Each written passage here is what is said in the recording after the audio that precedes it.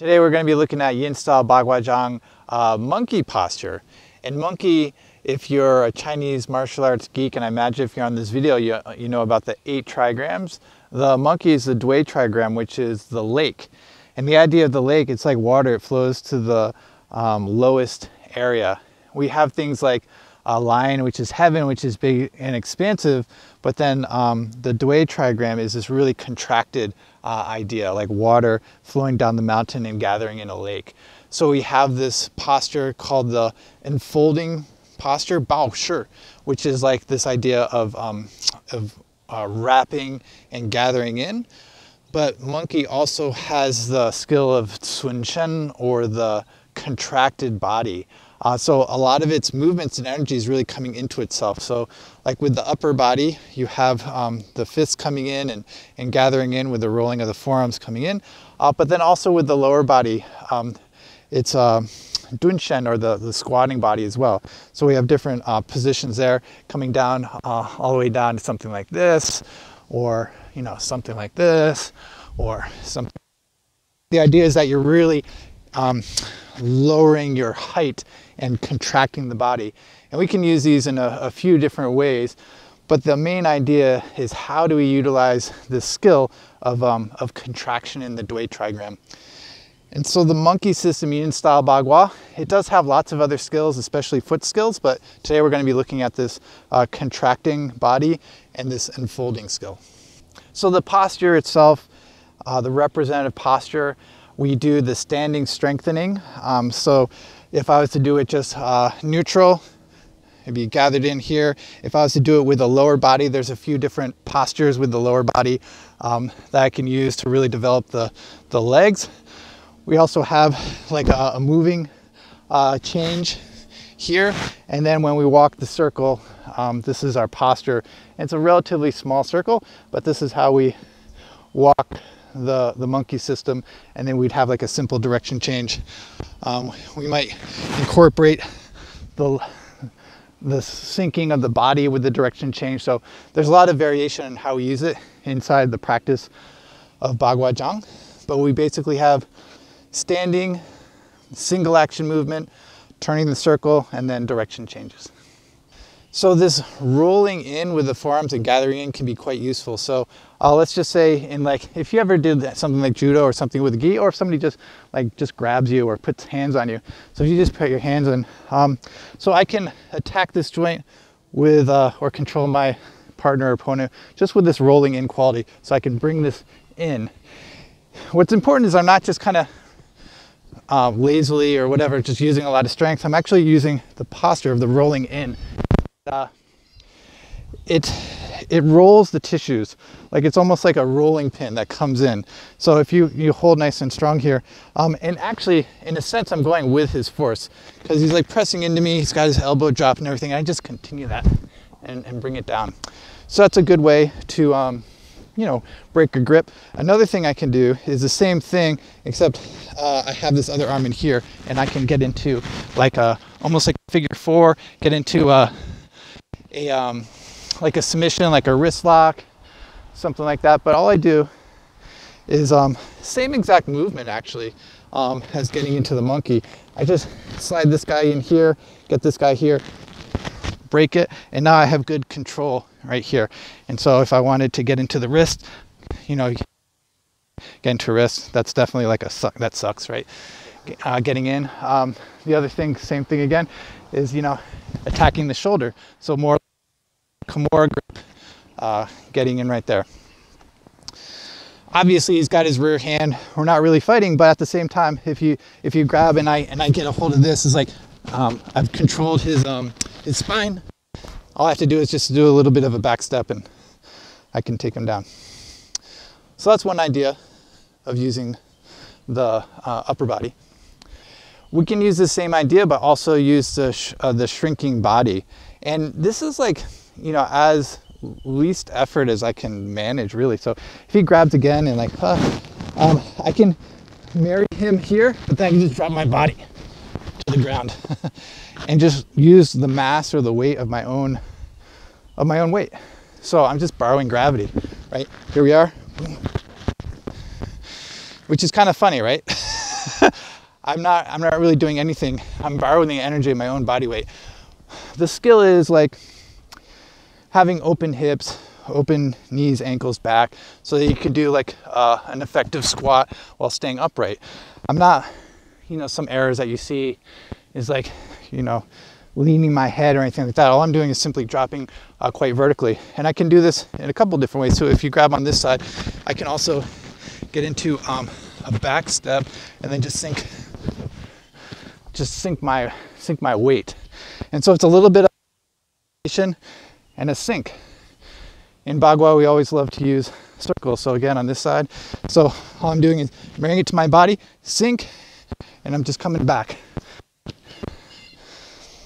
Also, in a grappling context, being able to lower your height is very useful to close distance, right? And this is pretty classic.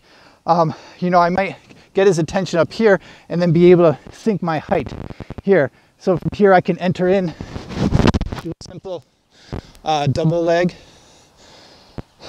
Also too, if in a striking game, like if he, or self-defense or whatever, the fact that I can go from here, to here, as far as being able to disrupt the engagement by completely changing my position.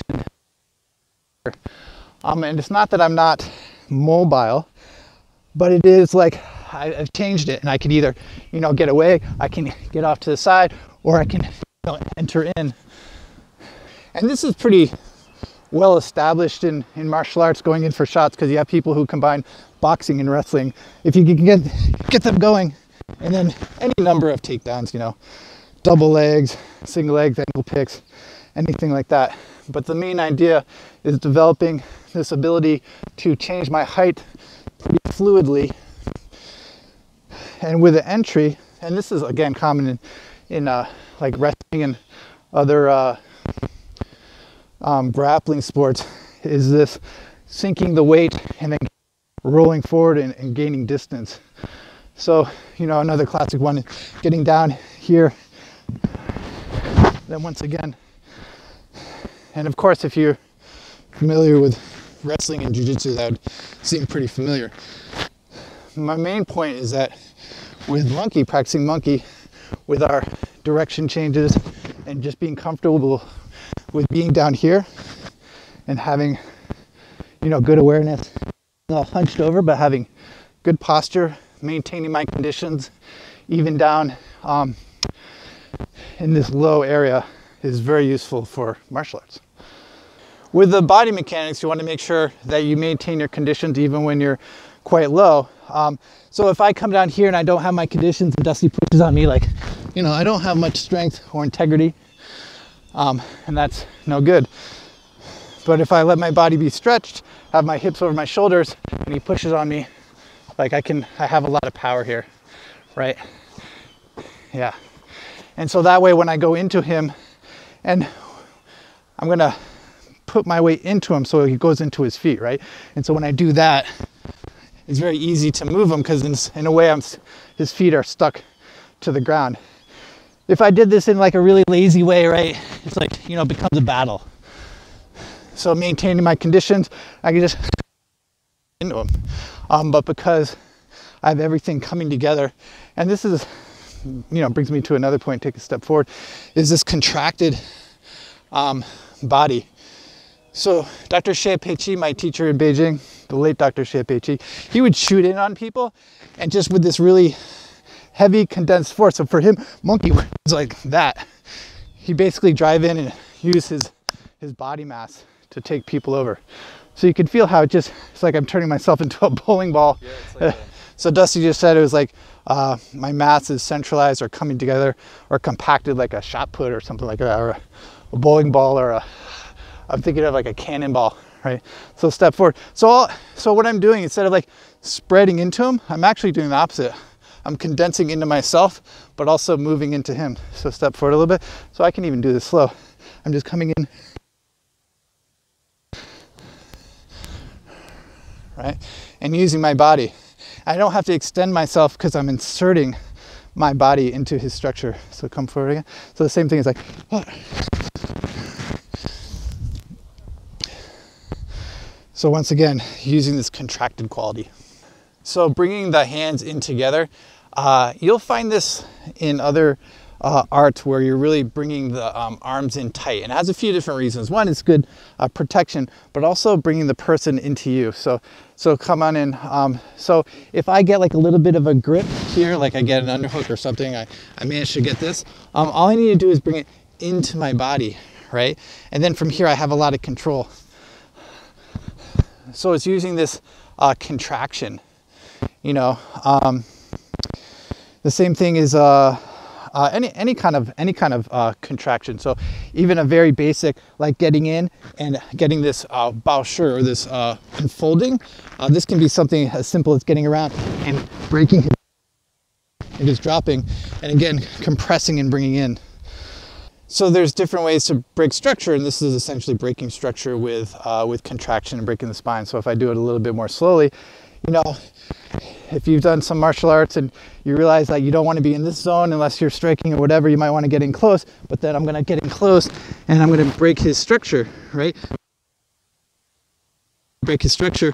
And this is that idea of gathering in, and then just little movements really can make a big difference. So I come in and just a little movement like that, or a little rotation, and you can just let him go, or follow him down, or whatever you want to do. But once again, contraction. So contraction doesn't mean muscular contraction. There's an articulation where we're maintaining our conditions of having our body stretched and open, but we're twisting and winding to create contraction, right? And so there's a big difference between me like just pulling in, or using, you know, strength and trying to pull in, and then using this rolling action, using my tissues and my development.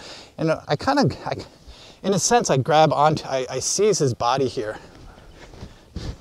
And if I just did that like this, like he's strong, like I can't really move him. This is, and if I was tense, like just using tension, that's no good. But I can use the rolling in, and I'm coming into my body, but I'm also rolling in. So, you know, through development and getting these qualities through the standing and the turning and everything else, you can, and even if he's being, the other thing about this is because it's a circular motion, it's kind of difficult to deal with. It's like, again, that rolling pin, it's got a rolling force. It's not a force just going straight in, it's got this rolling quality to it. So it becomes like, I don't know, like getting stuck in a cog of a wheel or something like that. Mm-hmm. Like you can't touch a wheel and it would just like kind of take you along for the ride. So that same idea is, and then that was a little bit different. I came over and rolled, and I can get into some other stuff. But anyway, it's this rolling, contracted quality of the monkey posture in yin style Baguazhang. Thanks for watching. My name is Garth Reynolds, founder of Bagua Internal Arts. Like the video, subscribe, visit baguainternalarts.com if you want to learn more. I just love to share what I've learned about Baguazhang and other Chinese internal arts. Thanks.